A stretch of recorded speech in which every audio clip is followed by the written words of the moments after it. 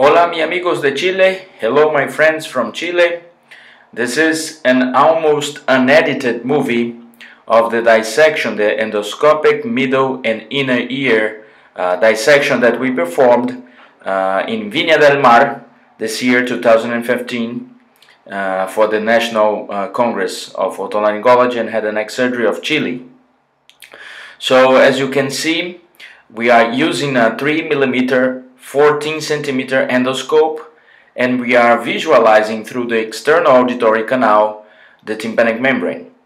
Of course, this was after cleaning the external auditory canal and removing the hair from the external auditory canal, because otherwise if you have wax or if you have hair, even the dissection and the surgery can be very difficult to be performed in a very safe and effective way, because every time that you put your endoscope, the lens of the endoscope may be smeared by the hairs, and of course you lose all the image capabilities that you have on the endoscope. So this video has approximately 1 hour and 15 minutes, and we are going to discuss both the middle ear endoscopic anatomy and the inner ear endoscopic anatomy, as well as the inner ear transcanal endoscopic approaches. As you can see, we are using a suction elevator freer. This instrument is from the IWGEES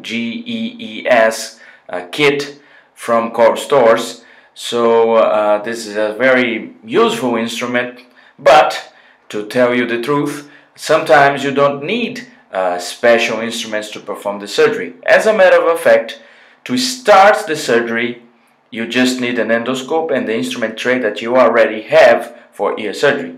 As you progress towards more complicated procedures, you will feel and you will need some special instruments, and this one can help a lot, this suction elevator freer in some cases. So we were checking the anatomic position, and then this is the surgical position. This is a left ear that we are dissecting. Anterior is in 12 o'clock, if we may say it so. Superior, it's about 3 o'clock. Inferior, it's about 6 o'clock. And posterior, it's about 6 o'clock, and inferior is about 9 o'clock. So we are doing a tympanomeatal flap. And when we talk about tympanomeatal flap, this is actually a very big tympanomeatal flap for dissection purposes.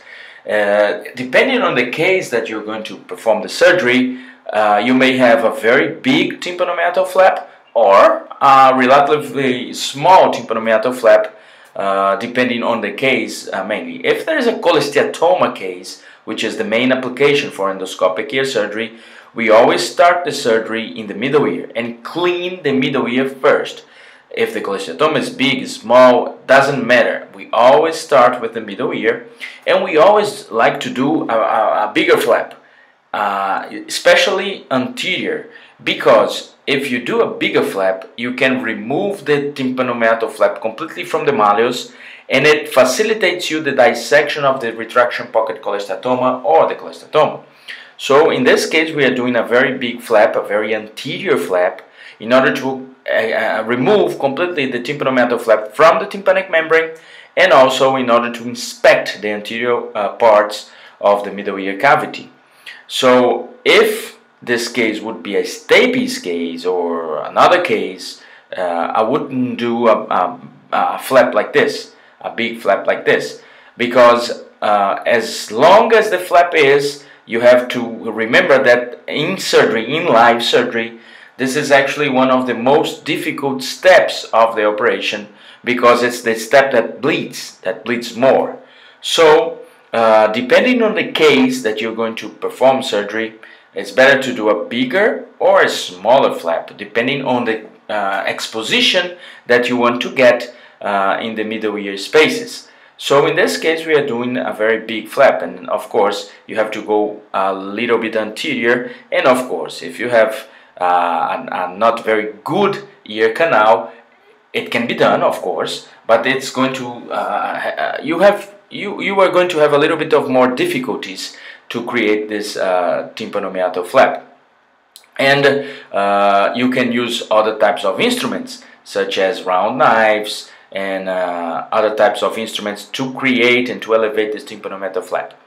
In live surgery, sometimes, if we don't have a suction elevator freer, it's very useful to use a cottonoid, an adrenaline-soaked cottonoid. You put adrenaline and you have a small piece of cottonoid, and this cottonoid can dry up the field in a very nice way that you can, even not using suction, you can have a very dry field. So in this part here, and this is one of the great advantages of the endoscope, first of all, everyone sees what you're doing. So for teaching purposes, this is very nice. For residents and even the anesthesiology pay attention at the surgery.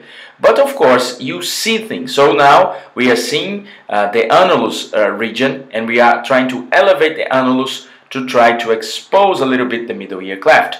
And of course, in the most superior part, you have the posterior malleolar spine. The posterior malleolar spine is a bony bridge, a bony ridge, a bony spine that is the birthplace, or it's one of the birthplaces, or it's one of the attachments of the posterior malleolar ligament. So in the dissection and also in live surgery, most of the times we can see the posterior malleolar ligament, and we end up cutting the posterior malleolar ligament just to have more space, especially if you're going to create a big flap like this. So sometimes you need to clean the endoscope, and of course, using a small hook or using a small pick or using a rosin instrument, you can go inside the middle ear cleft, and once you go inside the middle ear cleft, you have a very good view, or you have a very good view of the ossicles, especially the long process of the incus and the stapes. The incudo-malleolar joint is a little bit more difficult to see in this step of the operation, but the incudo-stapedial joint is very easy to see once you elevate this tympanometal flap, putting the annulus a little bit more anterior.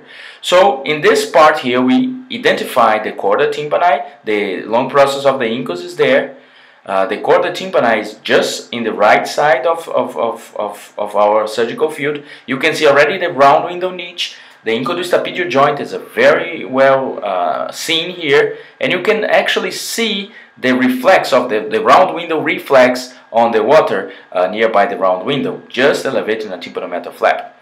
And here we are going to see the posterior malleolar spine. The chorda tympani is there, the posterior malleolar spine is over there, and the posterior malleolar spine is a very nice anatomical landmark for the posterior malleolar ligament that connects the posterior malleolar spine to the malleus. So we elevate a little bit with the suction elevator freer, or you can use a round knife, or you can use another type of instrument just to elevate, and then you can see a little bit better the posterior malleolar spine, very well seen. I call it the shark fin, because for me it reminds a shark fin, the dorsal shark fin of those fishes. So you elevate the tympanometal flap, you see this shark fin, which is the posterior malleolar spine, and you see the posterior malleolar ligament. And once you see the posterior malleolar ligament, you just, with a hook or with a small scissor or cutting instrument, you just cut this ligament to release a little bit better the tympanic membrane from the malleus, and in order for you to have more space to work and to elevate the whole tympanometal flap from the malleus. So we are now trying to elevate. You can see the promontory region over there. You can see already the cochleariform process almost in the center of the dissection. And here we can see the posterior malleolar spine. And the posterior malleolar spine was so attached to the posterior malleolar ligament that once we break the posterior malleolar ligament, sometimes the posterior malleolar spine comes, especially in the cadavers, of course, with this dissection. And then we can see the incudo-malleolar joint and this articulation between the malleus and the incus. And we expose a little bit better the malleus, cutting the posterior malleolar ligament, and of course we elevate a little bit more the flap in a more anterior way to try to peel the tympanometal flap and the tympanic membrane all the way from the malleus. So we open here, and we also understand and see one of the entrances of the Prusac space, which is a little bit more anterior. We see the cochleariform process over there with the tensor tympani tendon, very well seen in a very nice position. And we see and we understand, we see the cog over there in the superior part, and then we see the isthmus, the tympanic isthmus, the main ventilation route that connects the middle ear cavity and the mastoid cavity. So we have this isthmus, the tympanic isthmus. We have the anterior ventilation route that passes through the cog and the cochleariform process. And sometimes this route is blocked by the tensor fold. In this case, it appears not to be blocked with the tensor fold. And we have the posterior route, the posterior isthmus, that goes from the incudostapedial joint to the facial recess. So we have three main ventilation routes. And of course, these are very important routes. This is the posterior isthmus, and as you can see already the facial nerve in its position, and very well seen in a very beautiful way. This is the stapes tendon, and of course the stapes tendon comes from the pyramidal eminence that you can see over there, and you can already see the ponticulus. The ponticulus divides the posterior sinus, that from now on we are going to call the anterior sinus, from the sinus tympani. So now we are opening here this region that can open the Prusac space for you, and of course we are going to elevate completely the tympanic membrane from the malleus. So you see the incudomalleolar joint over there. You see some ligaments of the malleus and of the incus to support the malleus and to support the incus in a more superior way. And you can see here, of course, we didn't curate anything at this time, and we just elevated medium-sized tympanomeatal flap. But you already can see, and this is the beauty of it, you can see sinus tympani in a not so good way, but you can see sinus tympani and you can suck some secretion inside. You can see the round window niche, sinus subtympanicum, posterior sinus, and facial recess. And these are very important areas when we talk about recurrence and residual disease in cholesteatoma. So endoscopic ear surgery, once again, this is the ponticulus region over there. In this specimen, the ponticulus was not very well developed, so it was not absent ponticulus, but a small ponticulus. This is the sinus tympani region, and of course we can work inside the sinus tympani with some instruments to see the depth of the sinus tympani. See your ponticulus and the sinus tympani that you can see, and if you have disease you can work and remove disease inside the sinus tympani. Of course in this specimen we will correct a little bit more to expose a little bit more, but this is just elevating a tympanomeatal flap. Imagine to see the sinus tympani using a traditional approach. It's possible, you can see it, but it's very difficult, it's more difficult, and of course you have to do a more destroying surgery, a more big surgery in order to expose this region and in order to work inside this region using a traditional approach. So you see the ponticulus, that is a brown bone ridge over there near the stapes. You see the subiculum, which is here, the subiculum, and you see the funiculus. So you have ponticulus, subiculum over there, ponticulus over there, and sinus tympani. So subiculum, funiculum, and this is the area that we call sinus subtympanicum. And in sinus subtympanicum, you have a very reliable, good anatomical landmark, which is called the fustis, which is over there, to the round window membrane. So when we talk about cochlear implants, and sometimes if you have difficulties in order to try to find and in order to try to locate the membrane, the round window membrane, you can find the fustis. Even in malformation cases, you can find the fustis elevating a tympanomeatal flap, of course. You can find the fustis, and once you find the fustis, you find the round window niche. And then you have the funiculus, and between the fustis and the funiculus, in some cases, you have a space, which you call the subcochlear canaliculus or the subcochlear tunnel, that in some cases can go direct you to the petrous apex region. So it's the ventilation route or the ventilation airways to the petrous apex region. So sometimes if you have especially mesotympanic cholesteatoma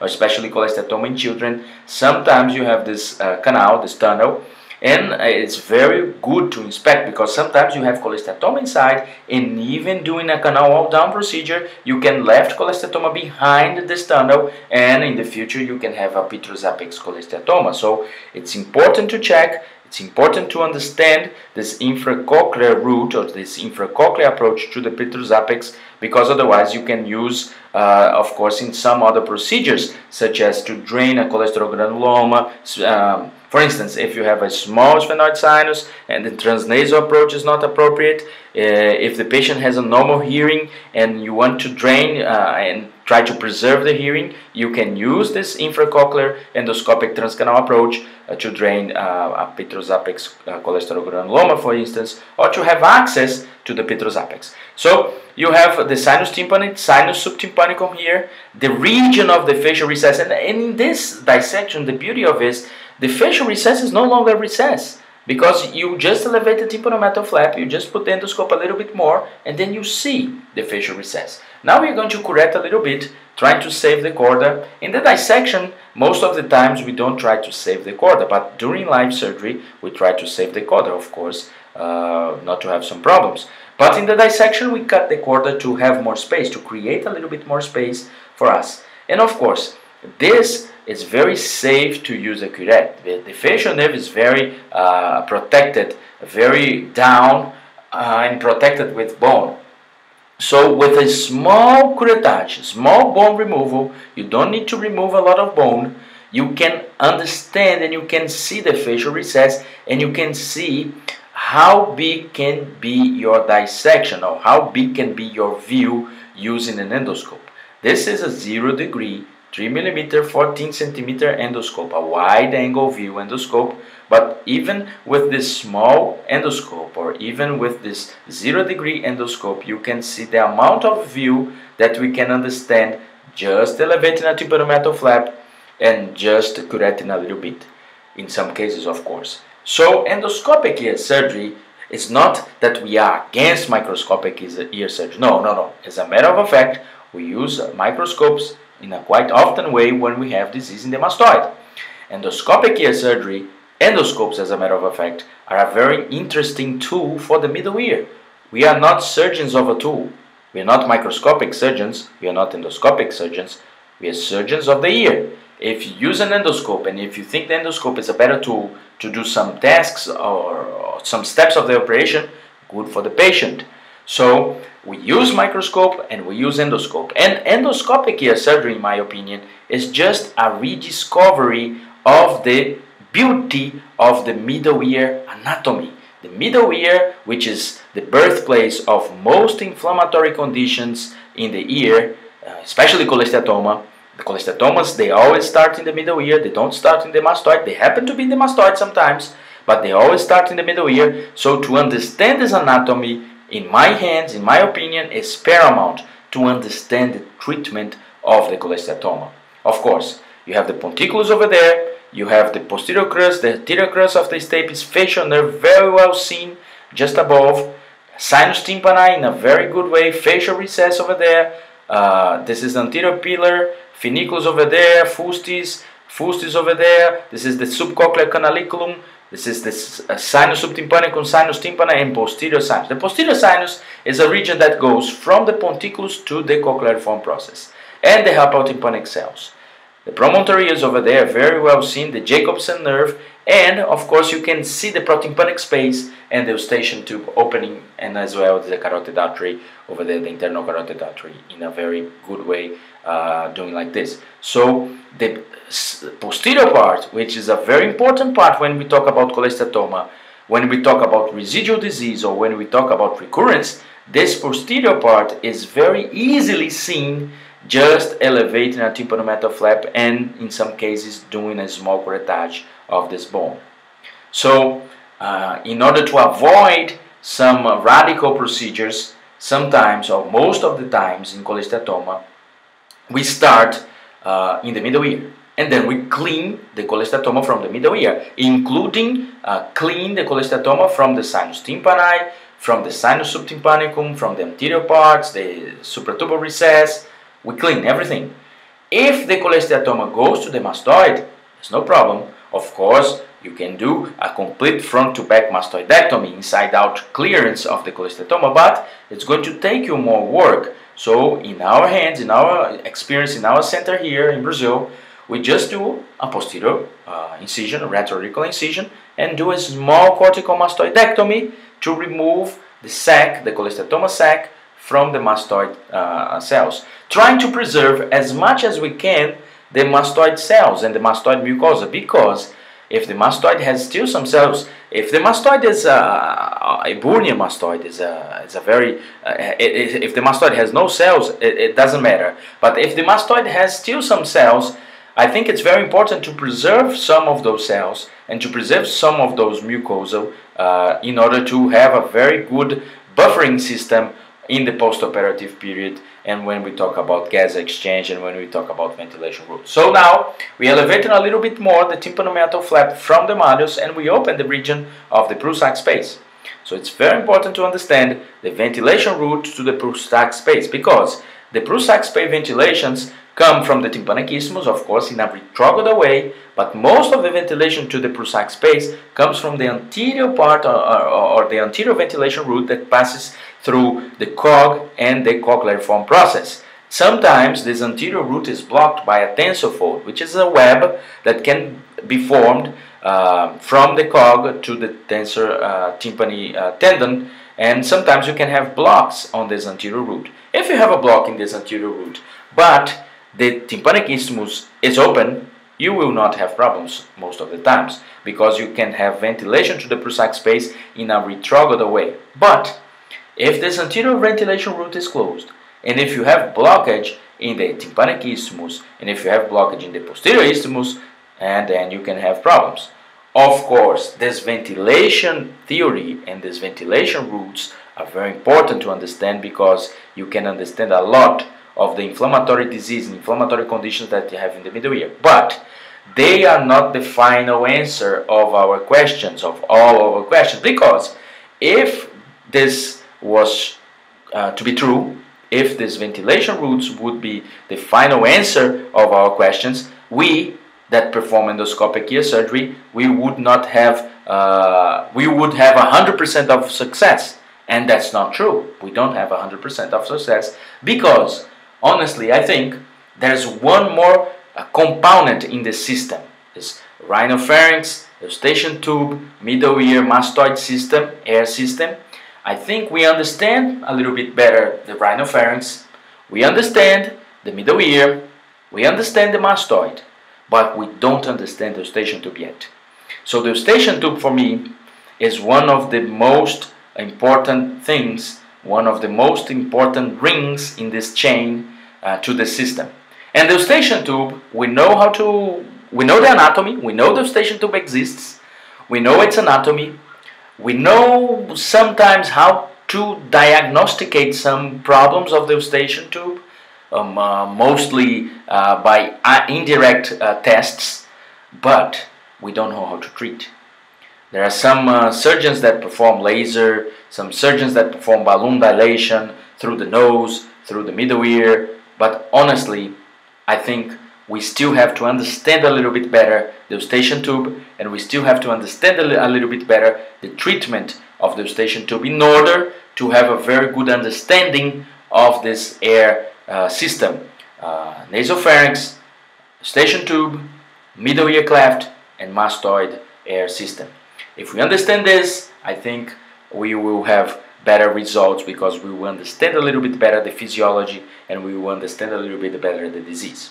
So now we are elevating the tympanomeatal flap and tympanic membrane from the malleus, and the most difficult part when we talk about this elevation is to elevate this tympanomeatal flap from the umbus, because it's the part that is most attached to the malleus. So in a real patient, this actually is a little bit easier to do in a normal patient. In a cadaver, sometimes it's a little bit more difficult. And of course, we move a lot the ossicular chain in this case, because it's a dissection. So we want to do a very big exposition. In a real patient, sometimes we are more careful in order not to move this ossicular chain very much, such as we are doing. Here you can see the anterior malleolar spine and the anterior malleolar ligament. So you see the Broussard space, the anterior malleolar ligament over there, and you can see the canal of the tensor tympani muscle over there, and just above the canal you see the supratubal recess. And the supratubal recess is different from the anterior tympanic space because it has a different mucosa, and the mucosa over there, as close as the mucosa is from the eustachian tube, the mucosa has more immunological compounds. As close as the mucosa is from the mastoid, the mucosa has more respiratory compounds. So this is also very important to try to understand. And now we are trying to elevate the whole tympanic membrane from the malleus to expose the whole middle ear cavity. And of course, this can be done, and we do actually in some cases when we want to have a good exposition. For instance, in glomus tympanicum, in my YouTube channel, you can see some cases of glomus tympanicum, and you see that I elevate the tympanic meatal flap just like this in order to have a very good anterior exposition, in order to remove and in order to cauterize, to bipolar cauterize the glomus tympanicum. So in this case, we didn't have in this dissection a Bellucci scissor. If I would have a Bellucci scissor, I would simply cut the tympanic membrane from the ambus, but now with no Bellucci scissor, we are trying to remove completely the tympanic membrane from the ambus region, and of course it's a little bit more difficult, but also it can be done. That's why I think if you want to really start endoscopic ear surgery, if you think it's important, if you think you're going to have good results for your patients, and of course this is very true, but if you think you want to start this, you can start with simple cases, of course, and the instruments that you have nowadays and the endoscope that you have, the sinus endoscope, are enough to start. And start with small cases. So now we can see the protympanic space, and yet it's an anatomy yet to be described, an endoscopic anatomy yet to be described in a very nice way. This endoscopic protympanic anatomy, which has very important landmarks, I think, in my opinion, for the eustachian tube opening and for the internal carotid artery. So it's very important also to understand this. So once again, I think one of the main errors, if I can say like this, is most of you that want to perform endoscopic ear surgery, most of you are very well experienced and excellent microscopic ear surgeons. You can do a mastoidectomy, you can do an open cavity, you can do cochlear implants, you can do a translab approach to neuroma, you can do a lot of things in a very nice way. But endoscopic ear surgery is more difficult and requires different sets of skills to perform. So if you have microscopic skills, this does not mean that the skills that you have, very good skills or excellent skills that you have, can be automatically transferred to the endoscopic skills that you need to perform a safe and effective surgery, endoscopic surgery. So the main error that we have seen in those years that we are performing endoscopic ear surgery is when we show this, okay, it's beautiful anatomy, you can understand the anatomy, you can understand the ventilation routes, you think this is important for your patients, okay, and you already do big cases, you are already a very well-known surgeon, and you want to do a big case with an endoscope, but sometimes you don't have the endoscopic skills.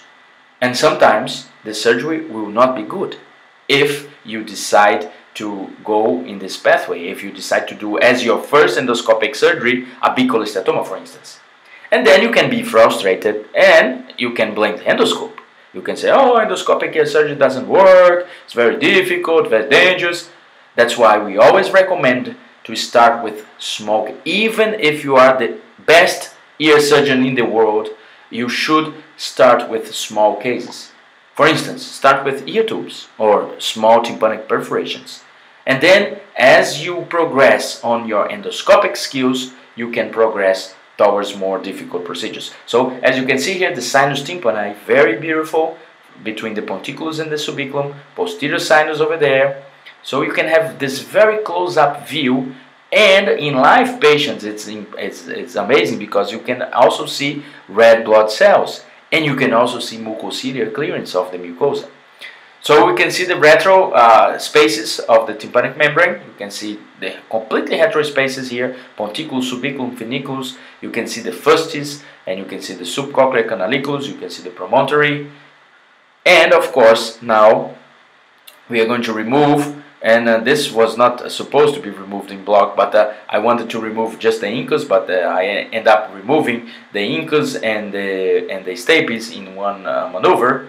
So we are going to remove the incus. You have to think that in cholesteatoma, in most of the cholesteatoma cases, even in small cholesteatoma cases, the incus has erosion, total erosion or partial erosion. So you have to remove the incus anyway.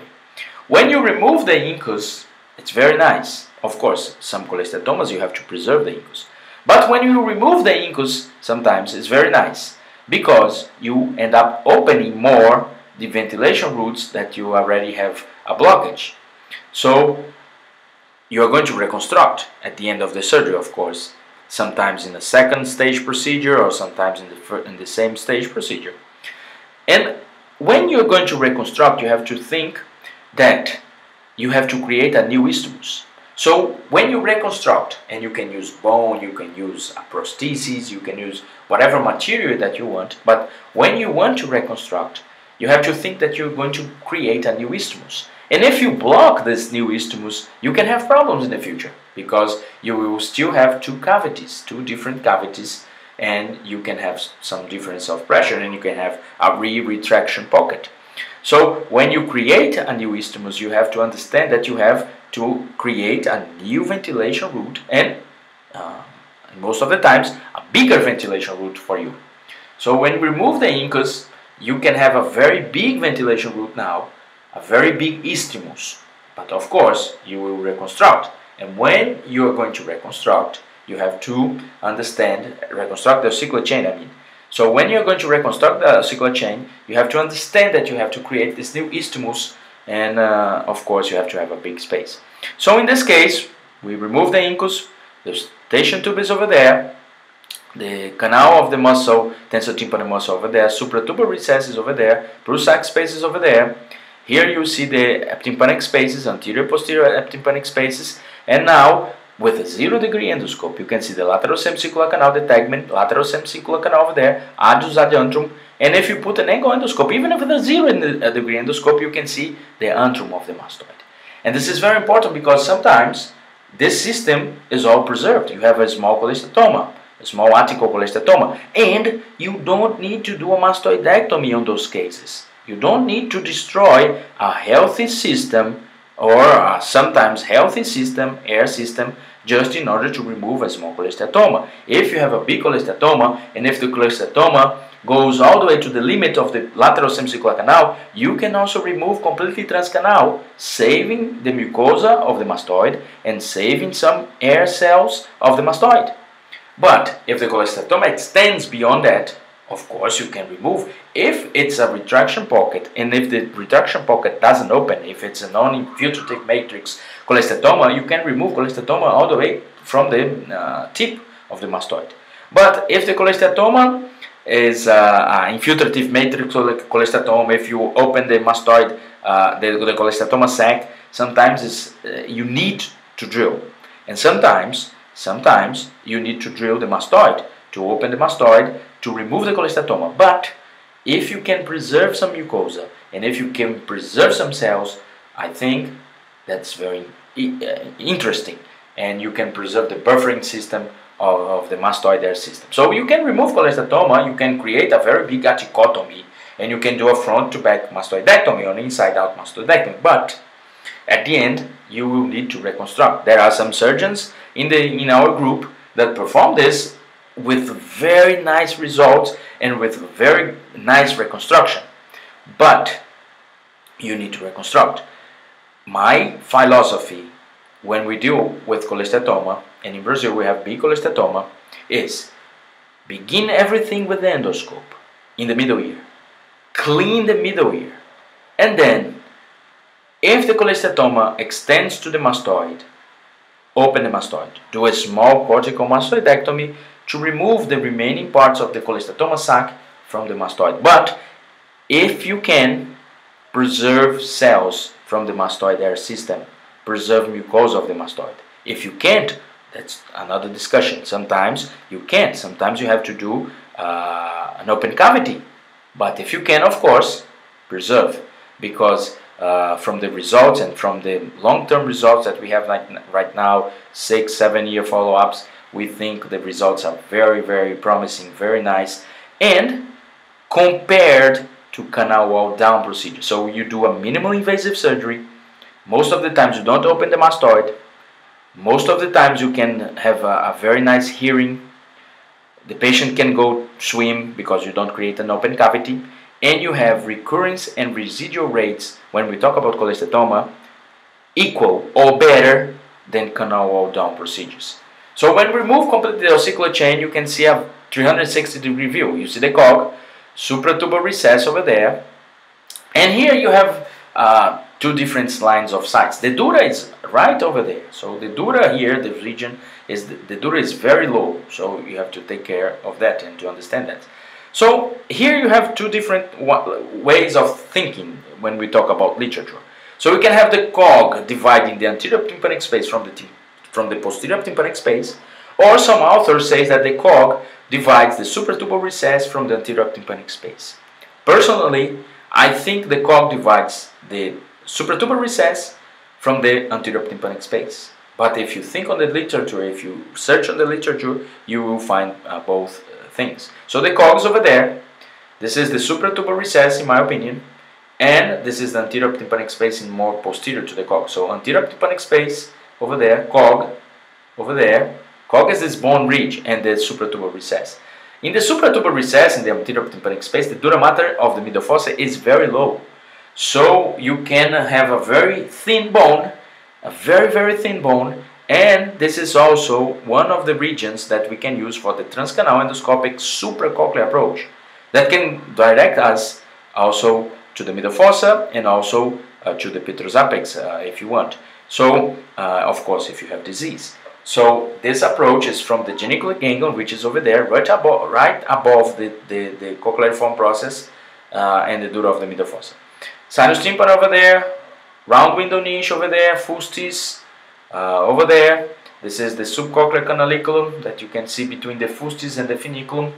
And you can see here the transcochlear approach, infracochlear approach route, and the supracochlear approach between the geniculate ganglion and the middle fossa, the dura of the middle fossa. So the supracochlear approach in that region over there. So you can have the supratuber recess over there, and the mucosa of the supratuber recess is very nice to understand. It's different from the mucosa of the anterior tympanic space, which is different from the mucosa of the posterior tympanic space, which is different from the mucosa of the mastoid antrum. So cog is over there, and you can see the supratuber recess and the dura of the middle fossa dura. It's a very, very low dura and very easy to go inside. And since we remove the stapes, we already open a part of the vestibule. So when you remove the stapes, you already open a little bit of the vestibule. So we're going to suck a little bit the vestibule and to understand the position of the spherical recess and the elliptical recess, which are very important structures and very important landmarks when we talk about inner ear procedures for the superior and inferior vestibular nerves. So here you can see the dura of the middle fossa by transillumination of the the tegmen cells. You can see the dura. The dura is the more gray thing. We use the curette a little bit just to remove a little bit of cells, and you're amazed because the dura is very, very low. The lateral semicircular canal is over there, and we can see the mastoid antrum in a very, very good way, in a very, very good position over there. And of course, once again, we didn't do any drilling, we didn't do any big curetting, just small articotomy and a small curetting, and we removed the ossicular chain and elevated the tympanomeatal flap. So no retroauricular incisions were made whatsoever in this specimen, in this cadaver. So you can see the vestibule over there, it's open, we can understand the position of the spherical recess and the elliptical recess. The spherical recess and the elliptical recess are very important anatomical landmarks for the region, the attachment of the superior and the inferior vestibular nerves, which are very nice nerves to understand, and to understand their position in the internal auditory canal, in order to, when we talk about inner ear procedures or inner ear approaches, in order to understand. Now, we are using the curette to open the cochlea and to communicate the vestibule, to enlarge the communication between the vestibule and between the cochlea. And this is very important also, very nice to understand the position of the tympanic scala and the vestibular scala and the scala media when we talk about cochlear implants, and when we talk about positioning of the electrodes. As you can see the scala tympani and the scala vestibuli. Scala vestibuli is superior, scala tympani is inferior, and the vestibule is over there. And of course, it's very nice to understand the angle of insertion of the electrodes, and to understand also how you should insert, because the position of the round window membrane and the position between the round window membrane and the scala tympani, sometimes you can have an angle of almost 90 degrees. So the round window membrane is over there, can you see? And if you want to do a round window insertion, sometimes you can have an angle, a very acute angle. And if you go very fast, the electrode can pass the scala tympani and can go all the way to the scala vestibuli and hit the bone, and then go to the cochlea, go to the other parts of the cochlea. So this most first insertion of the electrode is very important, depending on the way that you're going to insert, depending on the angle that you're going to insert, because sometimes you can have perforation of the scala media by the electrode of the cochlear implant. So it's very important to understand this anatomy, not that you're going to use an endoscope to do a cochlear implant, but just to understand the anatomy of the middle ear and the anatomy of the cochlea, to understand the position of the electrodes that you want to understand for cochlear implants if you want to perform cochlear implant surgery. So you can open the vestibule over there, and once you open the vestibule more, you can see a little bit better the spherical recess, the elliptical recess, vestibular crest, which is a bony crest between those two recesses, and you can see the opening of the posterior semicircular canal. The opening of the posterior semicircular canal is more angulated, more right. Can you see it's that black spot over there? Here about 2 hours. This black part over there, you can understand if I put an angle endoscope and if I curate a little bit more, and if I have an angle aspirator, we can aspirate this blood over there, this secretion over there, and you can have a very well seen. But you can see here the spherical recess and the elliptical recess, the vestibular crest, which is a bony crest between those two. Sometimes you can see some white spots that are otoconia, and you can see the posterior semicircular canal entrance in a very good way. So this is an angle endoscope, I think, and you can see better the posterior semicircular entrance over there, very well seen. And you can see also one of the nerves, possibly the superior vestibular nerve over there, attaching to the one of the areas, the spherical recess and the elliptical recess, that are divided by the vestibular crest. Now we are going to open the most superior part of the cochlea. So to use a landmark to open this most superior part of the cochlea, I use the cochlear reform process, because it's going to be right behind the cochlear reform process. And as you can see, this is the first time that I'm going to actually use a drill. To use a drill and use an endoscope is not an easy task, because you just have one hand, and of course you have to take care with the tip of your endoscope not to break the endoscope. So the tip is here. You don't need to use high-speed drill. You don't need to drill like 80,000 RPMs. You don't need that. You can put a small RPM drill, because otherwise if you put a very high-speed drill, you can have bone dust, and you can disturb your field. Of course, endoscopic ear surgery, the second part of endoscopic ear surgery, is relatively new. So I think the companies will still make, and we are trying to help some companies to make some instruments that will fill our needs on endoscopic ear surgery. You have to remember, when endoscopic sinus surgery, or even in endoscopic skull-based, anterior skull-based surgery, sometimes you don't have correct instruments for some tasks that we are going to perform. So the companies are still behind on those instruments, but we are working, and as we speak, they are thinking in new instruments for this. So a drill with a suction and a drill with irrigation, a small drill with suction in irrigation, can be very useful in this part here, because you have to drill a little bit and then you have to irrigate and then you have to suck. And sometimes this can be very time consuming, but of course we don't drill that much, and you have to use a very small drill, and in this case we are using a diamond burr, just in order to open this most superior part of the cochlea in the dissection, just for you to understand the anatomy and the relationship between the cochleariform process, relationship between the facial nerve, and relationship between the modulus and the cochlear nerve. We have already seen the position of the vestibular nerves, which is in our right side. The attachments are the spherical recess and the elliptical recess, and they are divided by the vestibular crest. And now we are trying to open the most superior part of the cochlea using a drill. And as you can see, since we are using a very low RPM drill, you have bone dust, but you don't have bone dust flying into your endoscope. If we use a very high speed drill, you can have a very bony dust environment. Bony dust flies into your endoscope, and then you don't see anything. It's like you are in the middle of a heavy snowfall.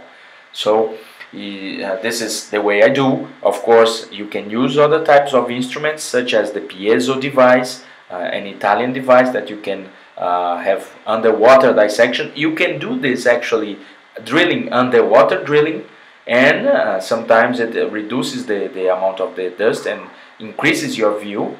Of course, you have to have irrigation and suction in the same field, and a resident or assistant is the one that's going to perform to you.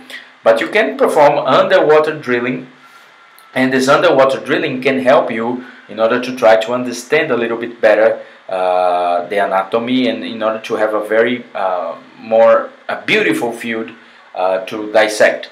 So in this case, we are using a simple drill, and I was alone. So I drill, I irrigate, and then I use the suction to clean up the bone dust. But as you can see, we already opened the most superior part using the landmark of the cochleariform process. The cochleariform process is a very important anatomical landmark for two things: for the apical turn of the cochlea, which we are opening now, and for the geniculate ganglion of the facial nerve. So it's very important to understand the position of the cochleariform process, because below the cochleariform process you have the optical turn of the cochlea. Above the cochleariform process you have the geniculate ganglion region. And of course you can see here the both scala tympani and scala vestibuli, and the modulus is between those two regions of the cochlea, the apical turn and the basal turn of the cochlea. You can see the modulus, you can have the modulus of course, and you can have the attachment of the cochlear nerve, which is a very important nerve also to understand. So now we are trying to open a little bit this superior part of the cochlea, and once you open the superior part of the cochlea, you understand a little bit more the anatomy, the cochlear anatomy, and I think in my mind it's very nice to try to understand the position of the cochlear implants and the position of the electrodes of the cochlear implant. So very, very important to see a very, very nice view of the cochlea and the vestibule over there. Spherical recess, elliptical recess, the posterior semicircular canal entrance over there. Sometimes if you open more, you can see, if you open more in the inferior position, you can see the crus communis, but you can understand a little bit the cochlear anatomy of course over there. You can understand the way the electrode has to go inside the cochlea, and of course you can understand the position of the modulus and understand the position of the cochlear nerve. So for anatomical reasons and anatomical demonstration, we are now trying to open the inner ear to do an endoscopic transcanal transcochlear approach to the inner ear. This can be done for specific types of tumors that you can have in this region. Of course, I think we need to understand a little bit better this approach. We need to have better instruments, but if you are experienced on endoscopic ear surgery and if you have the right case, like cochlear schwannoma or vestibular schwannoma, the patient is already deaf, or the patient has symptoms, untractable symptoms, and the patient wants to do this, I think it's a very nice way in order to safely remove a small tumor from the fundus. In my mind, one of the great applications of this transcanal, transcochlear approach can be, for instance, if you have a patient that is already deaf and the patient has residual tumor. If you do, for instance, a retrosigmoid approach and the patient has residual tumor at the fundus of the internal auditory canal, you can use this approach because it's a very easy I would say approach to do, easier than translabyrinthic approach or even than retrosigmoid approach. You can do this approach, and once you do this approach, you are already in the fundus of the internal auditory canal. So the beauty of it is this. So now we are elevating the muscle of the tympanic tendon muscle. We are exposing the facial nerve here, and we are elevating the muscle just to expose, because below the muscle you have the great pretarsal nerve. So we are now elevating here the bone in order to try to expose, the facial nerve is over there, in order to try to expose the great pretarsal nerve that comes from the geniculate gangle. So the geniculate gangle region is over there, and we are trying to expose a little bit better this GPM, the great pretarsal nerve. So the great pretarsal nerve runs following the muscle. So you just elevate the muscle, you open a bony canal, and you see the GPN in a very nice way going towards, following the muscle, the tympanic tendon muscle that goes all the way to following also the eustachian tube. So you open here, you open this bony ridge here, and you can see the GPM over there.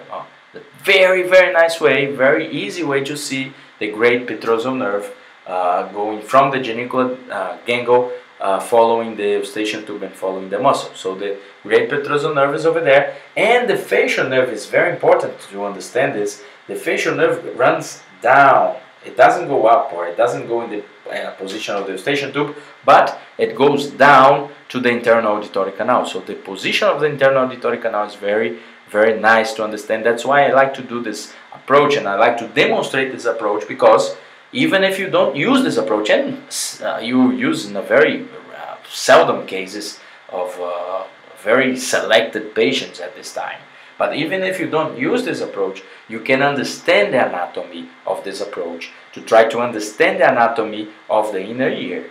So the facial nerve runs in this position between the apical turn of the cochlea and between the vestibular nerves.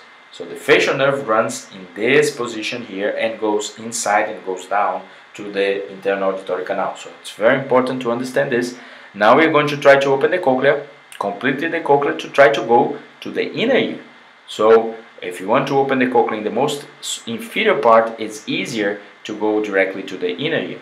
We're using a curette to be in a little bit more fast way, and once you curette a little bit more, you can see already the internal auditory canal.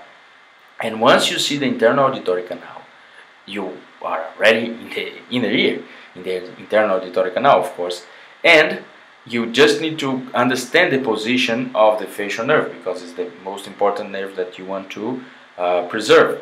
So the first nerve that appears to you is the cochlear nerve, because you open directly into the modulus. So you see the cochlear nerve, and then we open a little bit more to understand the position of the facial nerve. The facial nerve in this approach is good for you because it's kind of protected. It's one of the last nerves and one of the deepest nerves that are going to appear. So it's very important when we talk about live surgery in this case, because the facial nerve is well protected. It's way behind, and of course in surgery you are going to make a little bit more caution, and you're going to make small maneuvers and use other types of instruments, more appropriate instruments to do this dissection. So you can already see the facial nerve over there, deep, and of course you can follow the facial nerve all the way from the internal auditory canal to the geniculate ganglion. So the cochlear nerve is on our left. We already removed a little bit of the cochlear nerve. The vestibular nerves are on the right, and the facial nerve, when we talk about, it's almost in the center of the dissection here.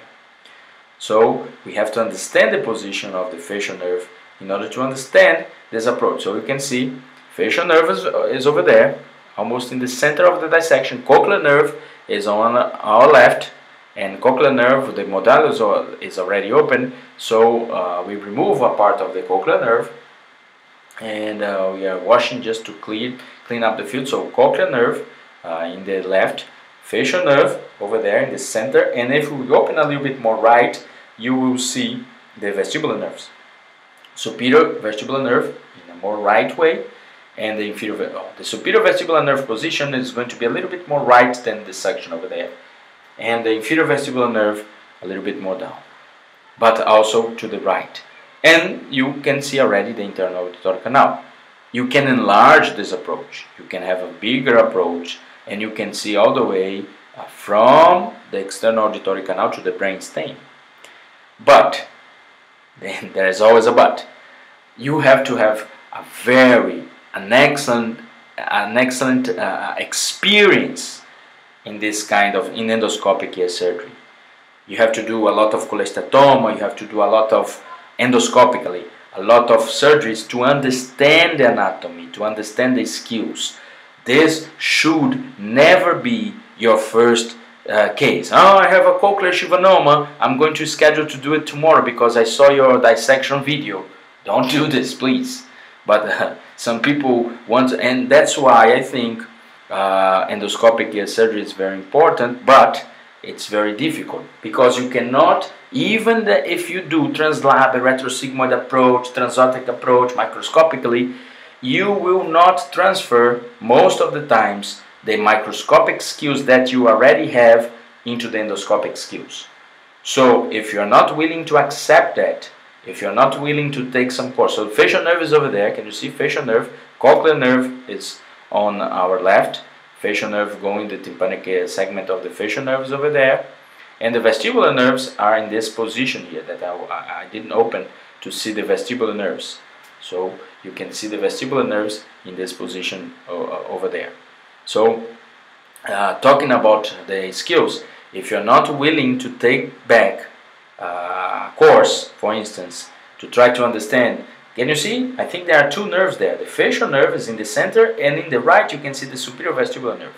But if you're not willing to take a course or to take a step back in order to try to understand, to learn endoscopic skills, in order to have good results or better results for your patients, endoscopes are not a good tool for you. And actually you don't need endoscope because you are a very good microscopic surgeon. So you have very good results.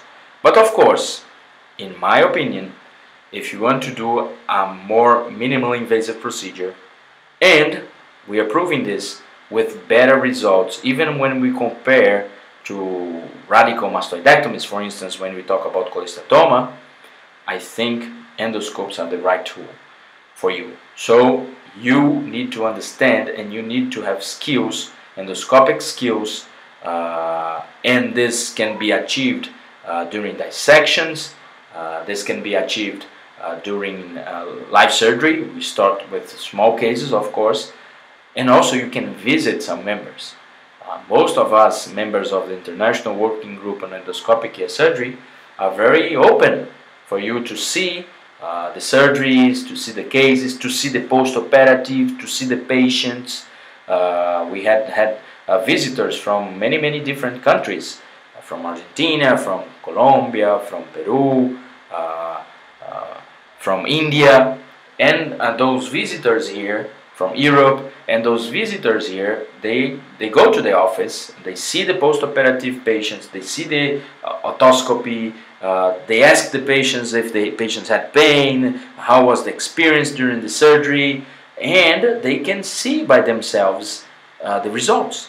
And of course, the other members that we have members in America, have members in Canada, have members in Italy, have members in France, in India. The other members are just like us. They are very prone to receive some surgeons in order to share our experiences in this very nice field that I think that it's ear surgery. And no matter if you use an endoscope, if you use a microscope, you are still an ear surgeon. You're not a surgeon of the tool, you're a surgeon of the ear. And here I will quote a phrase from a mayor of New York. In 1889, New York had a mayor, Hugh J. Grant. And Thomas Edison wanted to put some lights in the streets of New York to illuminate the streets. Because in the past, the streets were illuminated by candles or by lights by oil or by gas. So Edison presented the light, and the mayor, when saw the project, said, no, we don't need lights in New York. We have plenty of candles.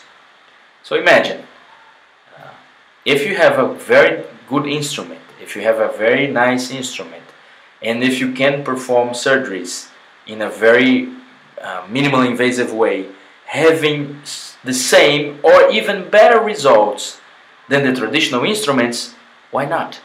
So some surgeons, they say, no, I have the microscope, I can stay with the microscope, I have good results with the microscope. Okay, but we are showing to you a tool, an endoscope, that in many hands, and many hands throughout the world, can have better results in some cases when compared to microscopic only surgery. So you can have endoscopic only surgery, you can have combined approach, and you can have better results. So why don't use an endoscope as a tool in order to complete or in order to start your surgery? So I think we have had a lot of resistance in the past, but now I think people, surgeons, are realizing that this tool, it's a very important tool in order to have good results and in order to have a minimally invasive way to treat patients, both in inflammatory conditions but also in tumor conditions. So now we perform the transcanal, transcochlear approach to the inner ear, and I repeat, with no retroauricular incisions. Now we are doing an infracochlear approach to go to the petrous apex. So in this infracochlear approach, you have to take care of three important things. First of all, anteriorly you have the internal carotid artery. Inferiorly you have the jugular bulb. And if you have a high jugular bulb, this approach can be very tricky and very difficult. And superiorly you have the promontory. Of course, in this case, the promontory, the cochlea was already open. But in a normal case, if you want to perform just an infracochlear approach, you cannot open the cochlea because you want to preserve the hearing. So in this case also was nice because we were using a Medtronic image guidance system, and you could see on the image guidance system the tunnel, and you could follow the tunnel all the way to the petrous apex. Of course, in some patients you don't have this tunnel and the petrous apex is not pneumatized.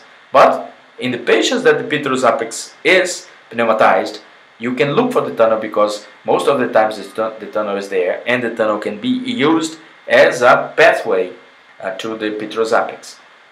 So we did in this case the transcochlear approach, infracochlear approach, and we used the route between the fustis and the funiculus, using landmarks, the carotid artery, the jugular bulb, and the promontory. And now we are doing the supracochlear approach. Supracochlear approach has the superior limit, middle fossa, the dura mater of the middle fossa, and the inferior limit you have the jugular gangle.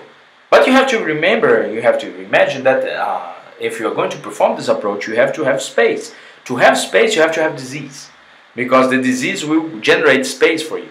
And the disease are variable. You can have, for instance, a facial nerve neuroma, you can have a tumor in the region of the facial nerve, and you can have also cholesteatoma. And the cholesteatoma, if you have a disease, you can have space. So you can open here, expose the dura of the middle fossa, And sometimes if the disease goes into the brain, you can open the dura and you are in the middle fossa. If the disease doesn't, you can follow the dura, and if you follow the dura, you will go all the way to the petrous apex. So it's very important to understand this anatomy. So we are already in the dura of the middle fossa, and the dura is very, very, very easy to find. It's a very small, thin bone that you have in the supratuber recess that protects the dura. So you can remove this bone using a drill or using a curette in this dissection, for instance, and you can see, you can expose the middle fossa dura, and you can open the middle fossa dura if you want, and you go to the middle fossa, but you can follow the dura, not opening the dura, and you can go all the way to the petrous apex in the superior part. In this part, just to demonstrate, we're going to open the dura, just to demonstrate here the approach to the middle fossa. So just opening the dura, and then you can put an endoscope, and of course this is just a demonstration of the inner ear roots that you can have inside here to understand the transcanal endoscopic roots that you can have to demonstrate the approaches, the dissection approaches, the anatomical approaches to the inner ear. Of course, we have written a paper with our friends, Professor Livio Presutti, Professor Daniele Marchioni, and Dr. Moaz Tarabishi, in order to understand this anatomy, this inner ear anatomy. So we have done a lot of dissections, and using the dissection experience that we could acquire, we have written those chapters and sometimes chapters in the book to understand the approaches to the inner ear. So it's very important for us to understand that, and very important for us to understand this region. The protympanic space is over there, and the protympanic space, I think, is yet an area to be described in endoscopic fashion. So I think the endoscopic anatomy of the protympanic space is a thing that's going to come out real soon by some of us from the group, in order to describe some bone reeds that we can have there. And we see those bone reeds quite often when we dissect in live patients, and I think those bone reeds can be very important anatomical landmarks for both the eustachian tube opening and for the internal carotid artery when we talk about new procedures, or when we talk about new ways of addressing the eustachian tube using the middle ear as the conduit of this. So this is a demonstration, because now we open everything in the middle ear and in the inner ear. And now we are going to demonstrate how to harvest the tragal cartilage, because this is most of the times the only incision that you will have, the only visible incision that you have. So you do an incision, and this incision is not done in the edge of the tragal cartilage, but more posteriorly. And then you can use a scissor to dissect the cartilage, the tragal cartilage. And also you can dissect with perichondrium. And of course you have to preserve a little bit of this tragal cartilage, especially the most part of outside of this tragal cartilage, in order to preserve this tragal cartilage, in order to not have deformities in this tragal area. So you open here this dissection, and you will see the tragal cartilage, and of course you will remove the tragal cartilage with the perichondrium, and of course from both sides. And here, when you are going to pass from one side to the other side, you have to preserve this cartilage, more lateral cartilage, because this will keep the tragal area in its shape. You will not have deformities, post-operative deformities, and most important nowadays, the patient will be able to wear earphones. So nowadays, most of the peoples, they have smartphones, and sometimes they run, and sometimes they want to use small earphones. And if you remove completely the tragal cartilage in all its glory, I would say like this, you can have deformities, and those deformities can cause some static problems of your patients. And nowadays, the patient cannot wear those earphones because the earphones will not have place to stay. So the earphones are going to fall down. So we are removing the tragal cartilage, And once you remove the trago cartilage, you can have a slicer, a cartilage slicer, and then you can slice this cartilage if the cartilage is thick enough, and then you can create up to 1, 2, or even 3 uh, pieces of cartilage that you can use to do the reconstruction. Of course, you have cartilage, but also you have perichondrium. And with the perichondrium, you can have other types of tissue in order to close the tympanic perforations, for instance, or in order to close the attic defect that you're going to create, for instance, in some times. So now we are removing the cartilage, and you can remove a very big piece of cartilage, even saving this most lateral part of the trago area. You can use conchal cartilage if you want. You can use septal cartilage if you want.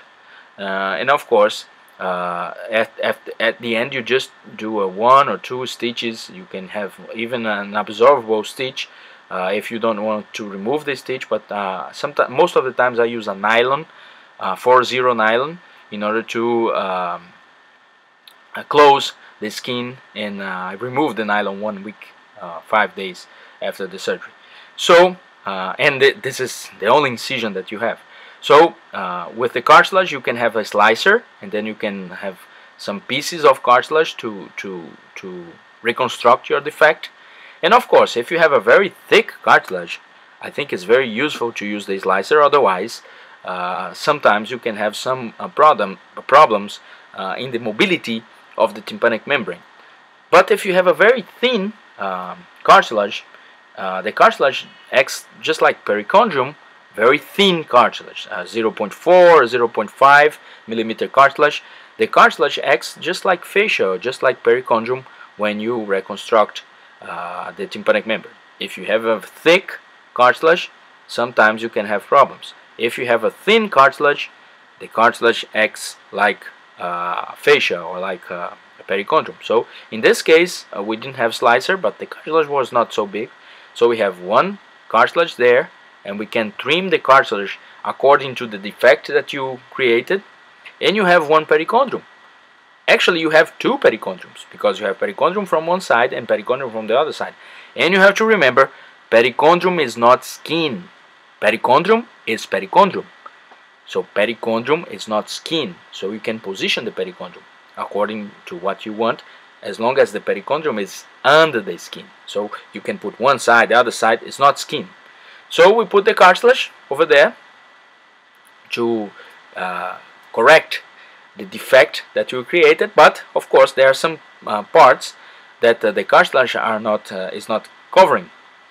And then you can use a perichondrium, the perichondrium that you remove from the cartilage, and already also if you have, and of course, the tympanomeatal flap and the skin that you can use to put after you position the cartilage and after you position the perichondrium. You can position the skin back again, and with no retroauricular incisions, no or almost no drilling, mastoid preservation, you can have approaches, or you can demonstrate the anatomy all the way from the middle ear to the mastoid, because you can see the mastoid antrum, and the inner ear, using the 3 approaches that we can understand: the infracochlear approach, the transcochlear approach, and the supracochlear approach.